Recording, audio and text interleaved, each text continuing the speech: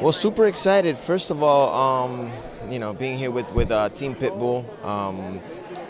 We're everywhere we go. We call it the Team Pitbull Takeover. And tonight they're honoring Pitt, so we're here to support.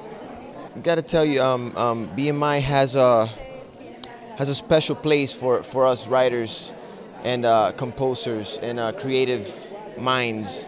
As far as being there whenever we need, and we have, we need to sit down with different writers, access to writing camps and stuff like that. So, what can I say? I mean, I'm honored to be part of a society like BMI. Well, we opened up the year with my first #1 in the dance charts this year with Gloria Estefan, the second album, second single of the album, called Hotel Nacional.